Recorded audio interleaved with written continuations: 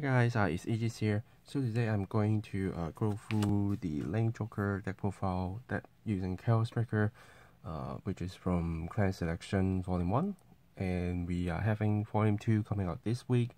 So the next video you will see will be the unboxing of Volume 2.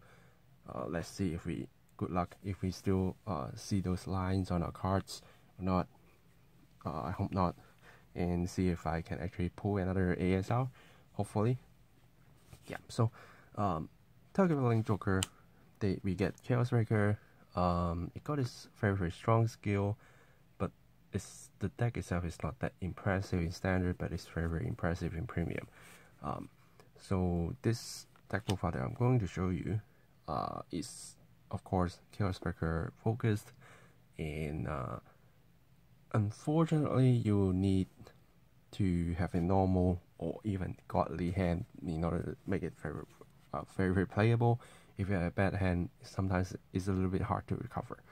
That's something that we have as a limit in standard, but we can only work with what we have, right? So let's start with the content of the deck. So starter, anything you like, because we are not using any cards in the deck that requires you to have specific starter. And then of course, for key for Chaos Breaker, mainly to lock, to steal markers when unlocked. And then when there's a lock card, he can gain 10k power on Vanguard and Vanguard Circle as long as your opponent has a lock card. So it's pretty easy to gain the power, and you won't kind of waste to have multiple copies in hand, because you're going to simply just put him as a regard to be a 23k attacker. Of course, you can still be riding it so that you can Soul Blast, have more souls to Soul Blast in order to steal more markers. But do note that he himself doesn't have a marker symbol, so you won't be able to normally get markers from Chaos Breaker. But given that he steals markers, so I think if you actually give him the marker, that will make him too strong. But the main issue with Chaos Breaker is if you are going first when you ride your Chaos Breaker, usually you have nothing much to do, usually, because you won't simply give your opponents a force marker, because they hopefully and probably won't be going all out on you and having all front row units ready to just hit you hard. If they do so, you are already in a kind of a bad situation, and then you lock one of the card, and if you can't lock the other side, you give them a force marker, and that force marker is likely going to that regular circle, which will cause you some trouble. So it's a little bit hard to control, but of course it's a control deck, so you do need to control your pacing, your tempo, and don't let your opponents get into the tempo so that they can simply just ruin your game plan off. And then this is the second game plan, which is Gradle. So this deleter is of course your second, third, or final ride, because he deletes, he banish delete a regard and forbidden your opponents to move their units from regard circles, so that they can switch. They can't switch around. If they put something at back just to be safe, that no, they can't put it up. All those things, but mainly his use is to delete. And since you're already using a lot of resources to lock their field and make them to use a lot of resources to guard, then once you get into your Cradle, they need to give you more resources to guard, which hopefully can make them don't have more resources to push you back. And then after that, you can rewrite into another Cradle or go back to Chaos Breaker to force your opponents to give you more resources, and from there you control the game plan, you can control the game flow, and hopefully you can win there. And just for fun, I put one Northstorm Dragon in. At first I'm running him at like 2 or 3 mainly for the counter charge. But the problem is I usually don't have a lot of options to bind when I use Nostrum, or the situation is already too bad that I don't need him, or too good that I don't need him. So he's just see if I need an extra counter charge, because I need to actually retire this unit. So he's like coming out and gone, and then counter charge. Of course I can bind my opponent's unit, but also he does not have any markers, so I'm not decided to put too many copies in. And then we are running, of course, 4 of the Zirconium. This is your kind of a winning condition, your most key card in the game, instead of Chaos Breaker. Because Chaos Breaker, yes, he is very strong, but he requires you to use a little bit more effort to give your opponents pressure, and this card is the card that you need, because he basically creates a lock card and cuts your opponent's deck. So your opponents need to put the top card of the deck to a empty Vanguard circle as a lock card. And then depending if they put on the front row, of course they have 1 less attack. If they put on the back row, trying to keep the attack line, then you get 10k power and extra draw from this card. So very, very strong. And his second skill, making your Vanguard to have a extra crit while your opponents on grade 3 or higher Vanguard, and they do have a lock card, which is kind of easy because whenever you play him, you already create that lock card. So giving your Cradle or even your Chaos Breaker and extra crits is very, very helpful, and allows you to go a all-in Force 1 play, because you will be playing quite a lot of force markers if you make the game long, and you do want to play Force 1 so that you have more power. And with him, you can get the crit and make your opponents try to guard your Vanguard attack as much as possible and use a lot of resources, so that your other attacks will simply hit and your opponents cannot build up the lines again. And then, since we are playing Gradle, we are also playing Given. So, Given is here to stand the Vanguard. In the past, we need to find a lot of resources because he needs to send up to 6 cards to drop some from hand and Vanguard circle in order to withstand a -1 drive for your Vanguard. But now we do have a promo that helps us to reduce the cost, so that makes it an easier play. And then entering Grid 1s, of course, first we do have our Craving Claw. This is another key to the deck, because whenever your boost and attack with this card hits opponent's Vanguard, you're going to look at top 5 and search for a Star Vader at your hand. So with this, you can search for a grade 2 to have a confirmed grade 2 ride. You can search for a Chaos Breaker so that you can confirm your first grade 3 ride, or like a more accurate grade 3 ride, because Gradle himself can't delete your opponent's Vanguard if there's no grade 3 in soul. So you don't actually want to ride him first unless you don't have an option. And Craving Claw is here to basically help you to reduce that chance. Also, his second skill, if your opponent is on grade 3 or higher Vanguard, you put this card in soul, then of course, which gives your Chaos Breaker resources to Soul Blast and Steel markers, and you unlock one of your opponent's lock card and then lock another one. So if your opponent's like with your little grade 2 here, Zirconium, to put something at the back, but they do have something in front, then you can at least unlock that card and lock the front row, so that they can't attack you too many times and you can survive a little bit longer. And of course, since you unlock, you can use your Chaos Breaker skill.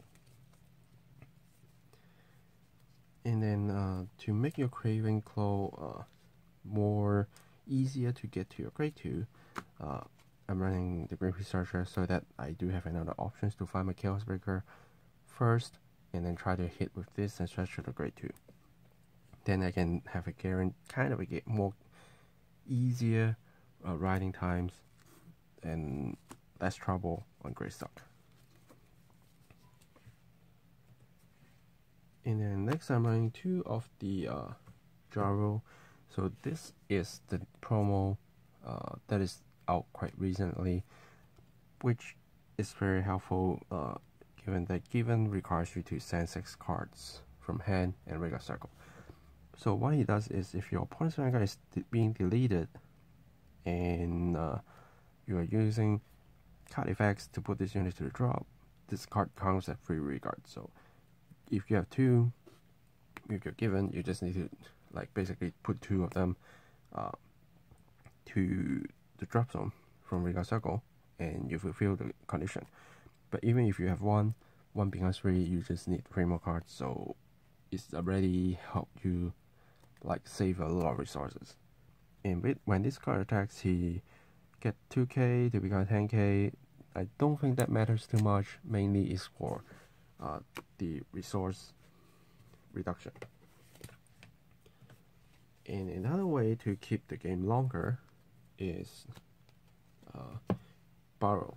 So borrow makes your opponents cannot simply turn cards from face down to face up during the end phase, including unlock, like release from deletes, counter charge only on end phase, but during our standard era V era, unless you're also playing Lane Joker and you are playing Messiah, the only way that you can unlock is using the order cards. And I don't think a lot of people actually run that because it's a grade 3 order that uses up quite a lot of space, and unless you are like a Mega Colony player or you're a Nova player or you of course Lane Joker player, you probably won't be using that. So using this to keep your opponent's lock card remains locked. Yes, you can steal markers, but the benefit of having your opponents have less attacks or only Vanguard attacks really saves you a lot of resources. And once you have more resources, you can give your opponents more pressure with like your deleters withstand combo, to do more locking cards combo, whatever. Then you can push your opponents further, and they basically can't do much stuff. And then I'm running 2 of the Dust Blade. I think not a lot of people actually running this card anymore. I did saw some test build using this, but then after that I think they took them out. But in my opinion, I think I still need this card, and even though he is counterblast, but then at least I can get to remove something from the field, and whenever boost attack hits, so I can force my opponents to try guard more. So the deck idea is try to make your opponents do more guarding, using a lot more resources while you're limiting their actions, so that they can't keep stock of their hands and push you once you're running out. Because before you run out, you already keep pushing them and force them to drop a lot of stuff. That's the kind of the game plan. And he do have some extra draw power if your Vanguard is grade 3 or higher. So yeah, that's basically the reason why he is here. And another card to feed the soul is this Treasure Trove of Nuclear Magnetic Resonance. Also give power, extra 10k. It's kind of weird that you need your opponents not calling any trigger unit, but extra power is extra power, and you sometimes when you play this card on field and your opponents will likely confuse. It's like I can't guard with my trigger, or if I do, I Well, basically is you need to guard with trigger, or you like to get an extra 10k. It can be go to Vanguard, it can be going to regards, and that 10k power sometimes matters. So again, it's another tricky card to make your opponents to guard with more resources, because if you put it like behind a regard with a force 1 marker, then usually they can guard with a trigger or so, but now they need to give you 2 or 3 cards, and that's what you want. So entering triggers is a little bit more standard here. So 6 crits, 6 of the draws, 4 draw PG and 2 normal draws, and 4 heals. Yeah, so again, since you do need to keep like your hands running, you need to keep your hand size going, you need to keep the pressure going, so I'm using 6 draws instead. I really don't suggest 8 crit 4 draw, because you probably won't last that long if you don't have that much resources in hand to guard with, to build up your board, because it's a control deck, so you do need to kind of using a long game plan while pushing your opponent so you can end the game faster. It's kind of contradicting, but then making sure your opponents to use up their resources faster, meaning you can actually force them to run out of resources faster, and while you take the game longer, they don't have much resources, then they will just need to keep taking your hit, and then you will win from there. So that's the game plan. Yeah, so I think that's it for this deck profile. That's like nothing too key about some right options that you must, because the main thing I think I've explained already is grade 3 you want to ride your Chaos Breaker first and then go into Grado. Grade 1 you basically don't want to ride these, just Grave Researcher or Starfader Searcher if you get attack. And then grade 2, since you only have like 2 options, so doesn't matter which one you ride. Yeah, so that's it for this deck profile. Kind of simple, and I'm actually happy that I get a chance to play with Grado again, because I did saw other plays with with Messiah. I think that works too, but I actually haven't tested out, but I actually like this one. Because one time I play test with a friend while he's using proxy, so I can't actually record, so a bit unfortunate. But then when I actually get to do my stuff, it's really fun, and my opponents is basically can't do much stuff, and they just need to give me all the hands to card with, and then after that, after these 2, I basically just win from there, because my opponents don't have much resources to keep going on, and they can only keep taking the hit. Yeah, so feel free to let me know let me know your comments. I probably will also try to aim for a premium build, but not sure if I can get both premium or standard deck fights going on, because Clan Selection Volume 2 is coming out, and I want to put my focus on the card fight from there, which I am hoping to, of course, having the Clan Selection Volume 2 out this week, and then the video after that to be starting with the Volume 2 card fight. So yeah, we will see from there. Again, let me know any comments, any questions you have for this deck, and then that's it. Thanks for watching, guys, and I will see you guys in the next video. Signing off.